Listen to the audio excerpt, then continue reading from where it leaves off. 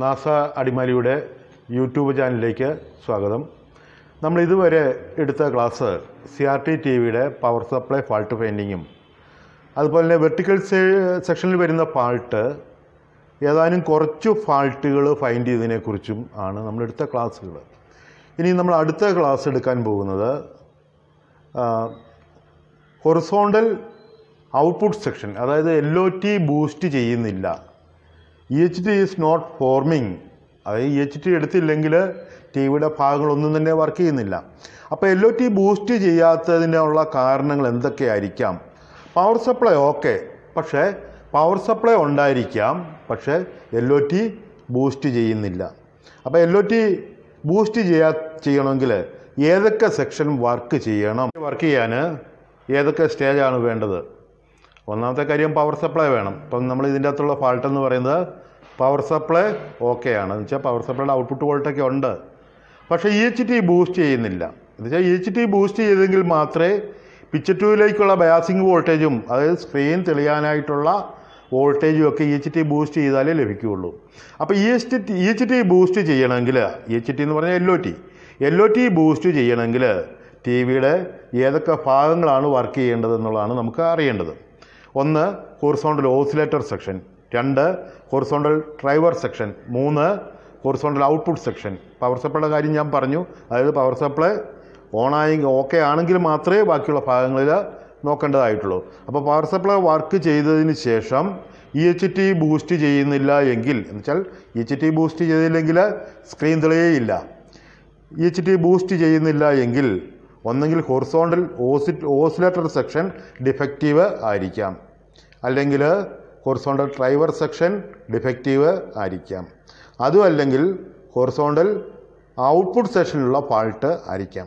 നമുക്കത് എങ്ങനെ കണ്ടുപിടിക്കാം? ഈ ഫാൾട്ട് ഫൈൻഡിങ് എങ്ങനെയായിരിക്കാം? നിങ്ങൾ ഈ ക്ലാസ് വളരെ ശ്രദ്ധിച്ചിരുന്നാൽ ബേസിക്കായിട്ട് ഇലക്ട്രോണിക്സ് അറിയാവുന്ന ആർക്കും TVയുടെ ഫാൾട്ട് ഫൈൻഡിങ് വളരെ എളുപ്പമെന്ന് കണ്ടുപിടിക്കാം. നിങ്ങൾ ഈ വീഡിയോ 1, 2, 3 പ്രാവശ്യം ട്രേസ് ചെയ്ത് കഴിഞ്ഞാൽ നമുക്ക് ഈ ഫാൾട്ട് ഫൈൻഡിങ് വളരെ പെട്ടെന്ന് കണ്ടുപിടിക്കാം. അതുപോലെ തന്നെ ആദ്യം നമ്മൾ വോൾട്ടേജ് നോക്കാൻ പോകുന്നത് EHT ബൂസ്റ്റ് ചെയ്യാത്ത ഒരു സെറ്റിൻ്റെ ആദ്യത്തെ വോൾട്ടേജ് ടെസ്റ്റിംഗ് TP1, അതായത് ടെസ്റ്റ് പോയിൻ്റ് വോൾട്ടേജ് മെഷറിങ് ആദ്യം നമ്മൾ ഹൊറിസോണ്ടൽ ഔട്ട്പുട്ടിൽ വരുന്ന സ്വിച്ചിങ് ട്രാൻസിസ്റ്ററിൻ്റെ കളക്ടറിലായിരിക്കണം. ആ സ്വിച്ചിങ് ട്രാൻസിസ്റ്ററിൻ്റെ കളക്ടറിൽ ഏതാണ്ട് 110 വോൾട്ട് DC ലഭിക്കും. 110 വോൾട്ട് DC ലഭിച്ചാൽ രണ്ടാമത് നമ്മൾ test point horizontal driver ട്രാൻസിസ്റ്ററിൻ്റെ കളക്ടറിലായിരിക്കണം. Horizontal driver transistor എങ്ങനെ നമുക്ക് ട്രേസ് ചെയ്ത് കണ്ടുപിടിക്കാം? നമുക്കത് പ്രാക്ടിക്കൽ ബോർഡ് ട്രേസ് ചെയ്യുമ്പോൾ നമുക്ക് മനസ്സിലാക്കാൻ പറ്റും. മൂന്നാമത് നമ്മൾ ഡ്രൈവർ ട്രാൻസിസ്റ്ററിൻ്റെ കളക്ടറിലെ വോൾട്ടേജ് ലഭിക്കുന്നില്ലെങ്കിൽ ആ പാത്തിലുള്ള സ്പെയറിനെ കുറിച്ച് നമുക്ക് കുറേ ഐഡിയ വേണം. അത് ഞാൻ സർക്യൂട്ട് വരച്ച് എക്സ്പ്ലെയിൻ ചെയ്യുന്നതായിരിക്കും. ഇനി ഡ്രൈവർ ട്രാൻസിസ്റ്ററിൻ്റെ കളക്ടറിലെ വോൾട്ടേജും ലഭിക്കുന്നുണ്ട് എങ്കിൽ അതിൻ്റെ ബേസിൽ മൈനസ് പൾസ് ലഭിക്കുന്നുണ്ടോ എന്ന് നോക്കണം. ഡ്രൈവർ ട്രാൻസിസ്റ്ററിൻ്റെ ബേസിൽ മൈനസ് പൾസ് എന്ന് പറഞ്ഞാൽ 10 വോൾട്ട് DCയിൽ ഇട്ടതിന് ശേഷം മൾട്ടിമീറ്ററിൻ്റെ മൈനസ് പോയിൻ്റ്, അതായത് black test probe pitch 2വിൻ്റെ minus വരുന്ന ഷീൽഡിലോ അല്ലെങ്കിൽ മൈനസ് പ്രിൻ്റിലോ കണക്ട് ചെയ്തുകൊണ്ട് പോസിറ്റീവ് കൊണ്ട് വോൾട്ടേജ് നോക്കുമ്പോൾ മൾട്ടിമീറ്റർ റിവേഴ്സിൽ മൈനസിലേക്ക് പോകുന്നു.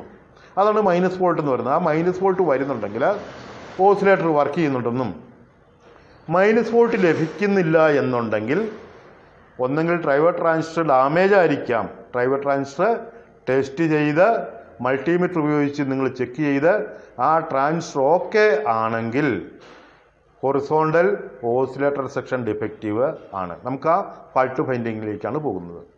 ഇതൊന്ന് ട്രേസ് ചെയ്യുന്നതാണ്. അതായത് പവർ സപ്ലൈ വർക്ക് ചെയ്തതിന് ശേഷം horizontal output section എടുക്കുന്നില്ലെങ്കിൽ EHT boost ചെയ്യുന്നില്ല. ഇതിൻ്റെ അകത്ത് EHT എന്ന് പറയുന്നത് ഞാൻ ഒരിക്കൽ കൂടി മറിച്ച് കാണിക്കാം, കാരണം നമുക്ക് മനസ്സിലാകേണ്ടത് LOT ആണ്, അല്ലെ? പവർ സപ്ലൈ സെക്ഷൻ ഈ ഭാഗമൊക്കെ ആയിരിക്കാം, ഇത് LOT ആണ്.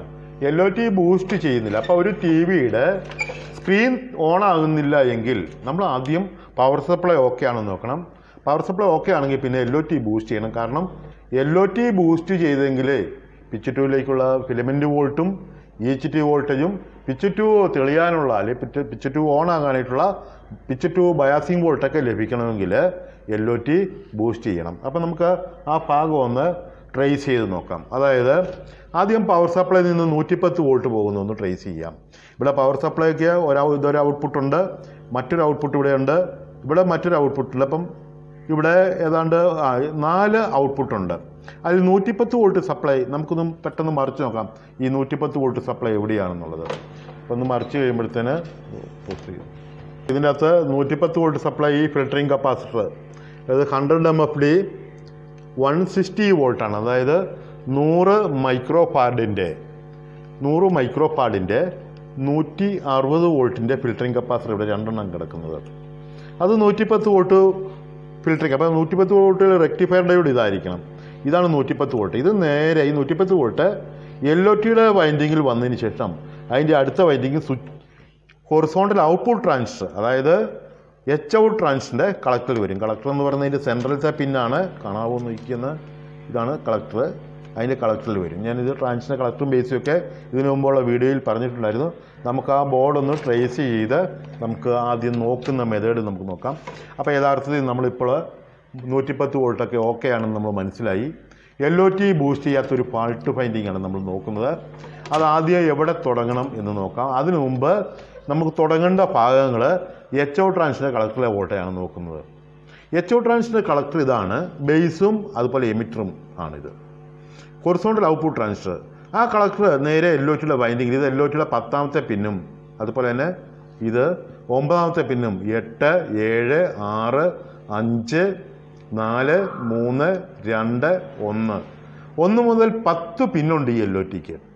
അതിൽ നമുക്ക് ഈ 9ഉം 10ഉം ആയിരിക്കാം പ്രൈമറി വൈൻഡിങ്. അതായത് LOT ബൂസ്റ്റ് ചെയ്യാൻ വേണ്ടി 110 വോൾട്ടിനെ ഹൈ ഫ്രീക്വൻസി AC ആയിട്ട് കൺവേർട്ട് ചെയ്ത് കൊടുക്കുന്ന പ്രൈമറി വൈൻഡിങ് എന്ന് പറയുന്നത് 9ഉം 10ഉം ആണ്. നമുക്കൊന്ന് നോക്കാം. ഇവിടെ ആദ്യം 110 വോൾട്ട് വരുന്ന ആ പാത്ത് നമുക്കൊന്ന് ചെക്ക് ചെയ്യാം.